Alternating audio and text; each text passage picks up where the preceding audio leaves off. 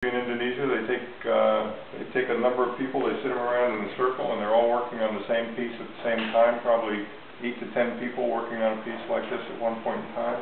The screen breaks down for shipping, so you've got a panel there, panel here, 2 doors, and a top piece. It would be used in Indonesia as a room divider, or between the main house and the garden, or something like that. In this country, it could be used as a headboard. It could be used as a backdrop in a dining room with backlighting and the wall behind it painted, and that sort of thing. And this is normally $3,800, and it's on sale at the moment for $3,167.